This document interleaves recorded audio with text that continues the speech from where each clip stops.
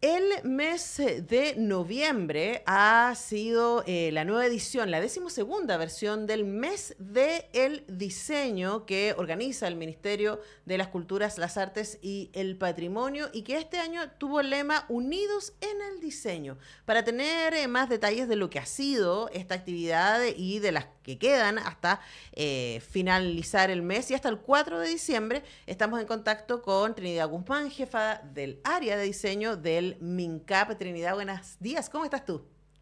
Hola, ¿qué tal? Buenos días. Bien, bien, muchas gracias. Bueno, gracias a ti por hacerte el tiempo de conversar con Radio Universidad de Chile y si te parece empecemos a contar, ¿no? ¿Cuál es el sentido de tener un mes del diseño y cómo evalúan desde el MINCAP lo que ha sido que durante más de una década ya se instale esto? ¿Cuál es la evaluación que ustedes hacen de del aporte que ha tenido este hito y luego todas las actividades que están al interior de él? Sí, mira, como tú comentas, el mes del diseño ya está, se puede decir, doceava también. Tuve esa discusión el otro día Muy y bien. estamos en la duodécima o doceava versión del mes del diseño. Esto partió el 2011 como una semana, pero a medida que fue pasando los años, vimos que había mucho interés de la academia, de distintas organizaciones, instituciones, diseñadores que querían participar también, porque el mes del diseño tiene como objetivo poder sociabilizar y democratizar el acceso a las distintas áreas que componen el diseño.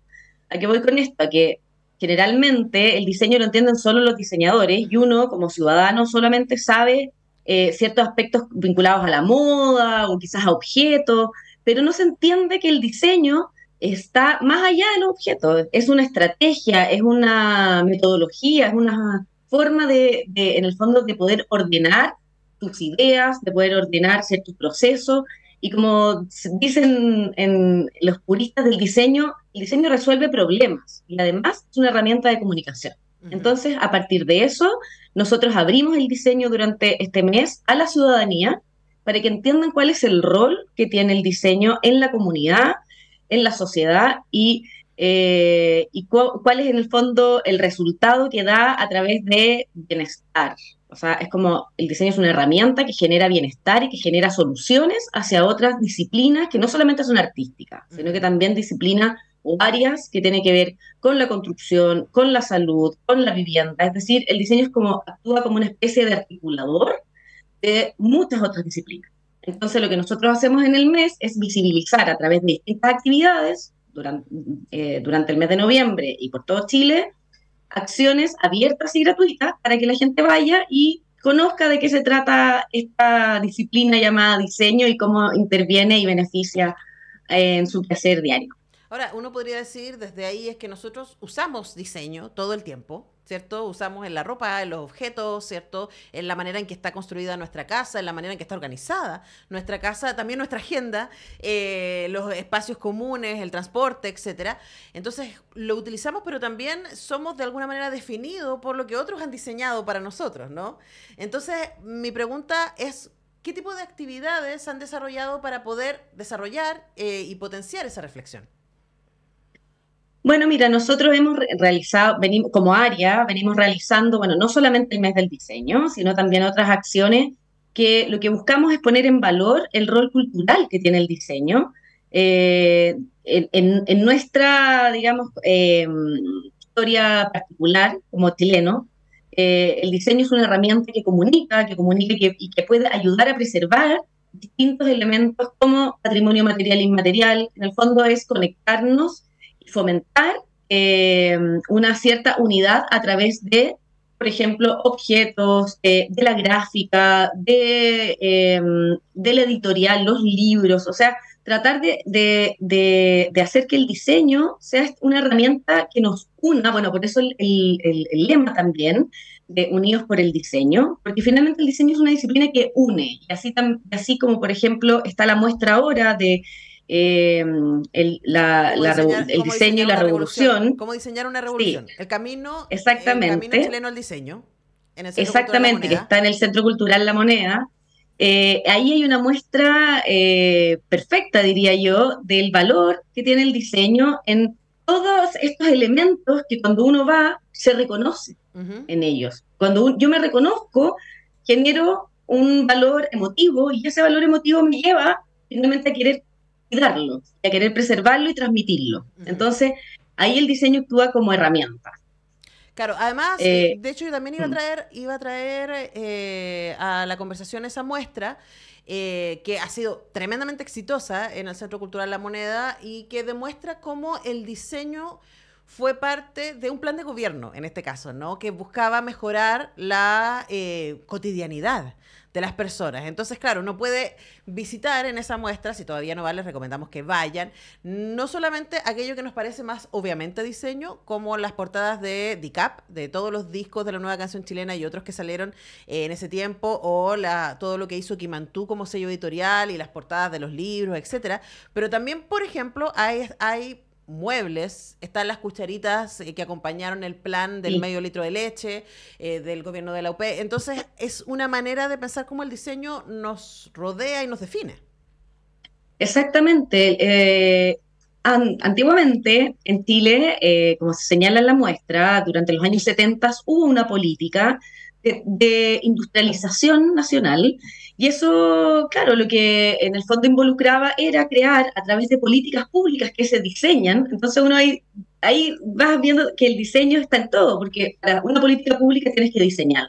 Uh -huh. En ese diseño de la política pública va un énfasis de una democratización de la industrialización, que es con todos estos, en el fondo, programas como la cucharita, como los tocadiscos IRT, como sellos discográficos, editoriales, es decir, una industria cultural que viene a partir de ciertas políticas del Estado, que están diseñadas para eso. Entonces, es muy tangible ver todo el proyecto de CyberSync, de tratar de, tan adelantado, aunque no se haya logrado hacer, sí es un registro. Nosotros dentro del mes del diseño tenemos la próxima semana, que ahí también los voy a invitar, al lanzamiento de un libro que se llama Diseño y Estado, que sacó un investigador del diseño, Rodrigo Vera, de la Universidad de Chile, y lo que él hace en este libro es mostrar la política pública que había en los años 60 en relación al mobiliario público y la estandarización del diseño. Uh -huh. Entonces, ¿eso qué es? ¿Qué significa? Cuando nosotros vamos a una oficina pública, todos los ciudadanos vemos y reconocemos cuáles son los muebles. Eso es muy típico. Uh Uno -huh. sabe que está en una oficina pública porque en todas las oficinas de Arica Punta Arenas están los mismos muebles. Eso es el resultado de una política pública que se hizo de estandarización. Cuando uno va a los colegios, a los liceos, todos nosotros estudiamos con las sillas de madera, las bancas de madera. Todo eso era una instrucción del Estado. Todos teníamos que tener lo mismo. Entonces uno dice, oye, ¿por qué no destacamos estas políticas que se hicieron relacionadas al diseño, vinculadas con la ingeniería, y las mostramos a ver si quizás, eventualmente, pueden volver a aplicarse? Uh -huh. Porque en el fondo no solamente es una democratización del diseño en relación a un bien, sino también nos hace cohesionarnos y tener una identidad súper definida a qué es ser chileno, como Sí, los muebles de las oficinas públicas y de los liceos.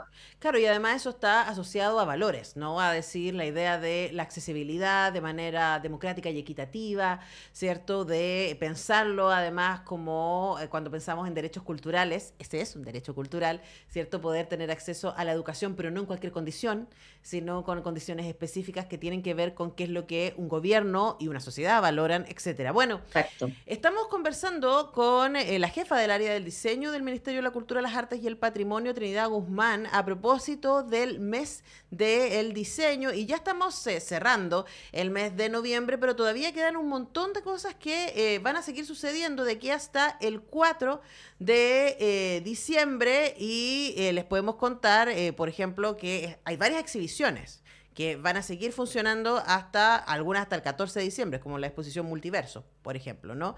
Entonces, contemos de qué es lo que ha pasado y va a seguir pasando que a ustedes les parece más entusiasmante de lo que ha sido esta edición decimosegunda o doceava del mes del Sí. diseño.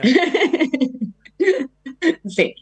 Bueno, mira, este mes ha sido particularmente, diría, bonito y asociativo en relación a que hemos tenido y tenemos muchas actividades transdisciplinares, es decir, que donde el diseño trabaja conectando y cruzando distintas áreas distintas, o sea, distintas áreas, claro, distintas.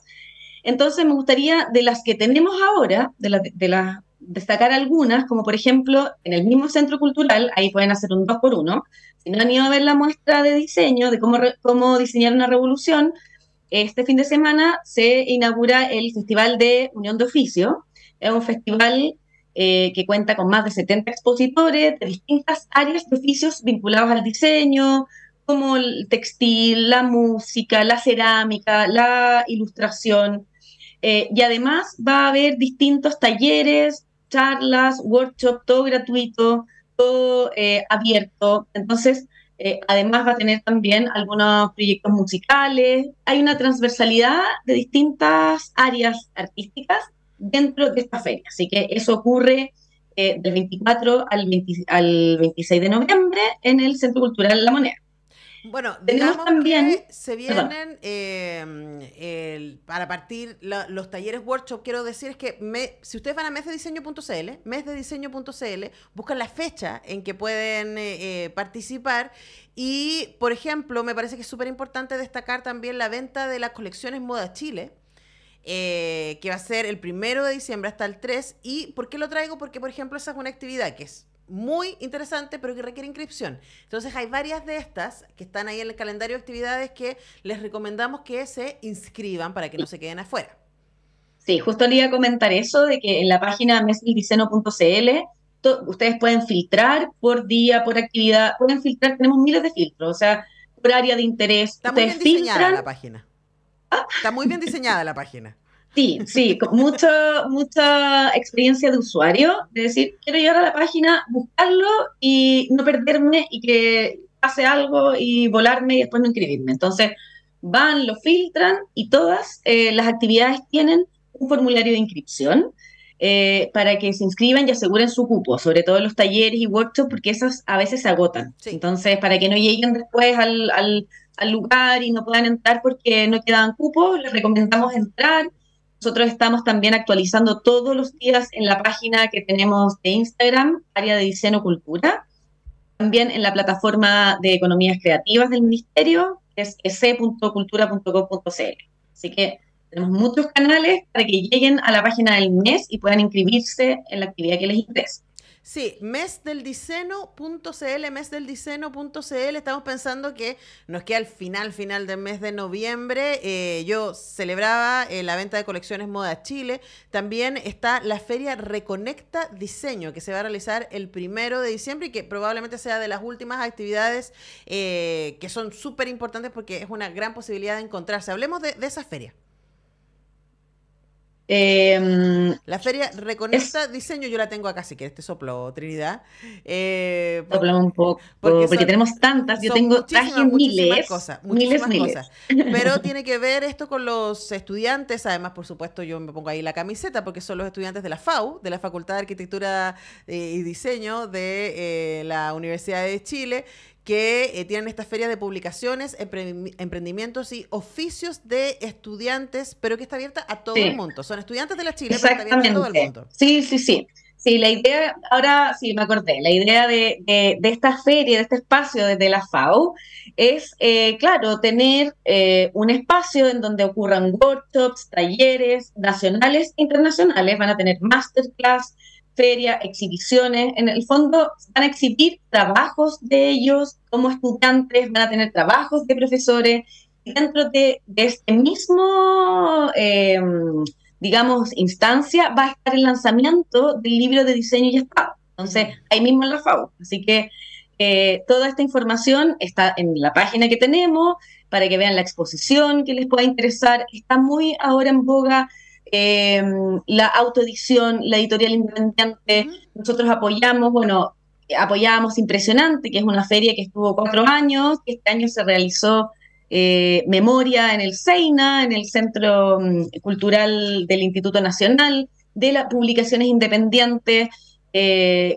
destacando en el fondo el trabajo de cada diseñador, no solo como diseñador editorial, sino también en el contenido. A nosotros nos interesa mucho el contenido que tienen los diseñadores para entregar, porque a diferencia de otras áreas artísticas, los diseñadores tienen cierta metodología que como que les estructura la cabeza. Sí. Entonces ahí surgen ideas, conceptos bastante interesantes que nosotros como ministerio siempre estamos ahí detectando en las distintas escuelas cuáles son estas iniciativas. Ahora, las iniciativas que yo traigo, para contarte, también son son de distintas universidades y academias, institutos profesionales, porque cada institución tiene a veces sus focos. Entonces, Claro. por ejemplo, tenemos el tour de INACAP.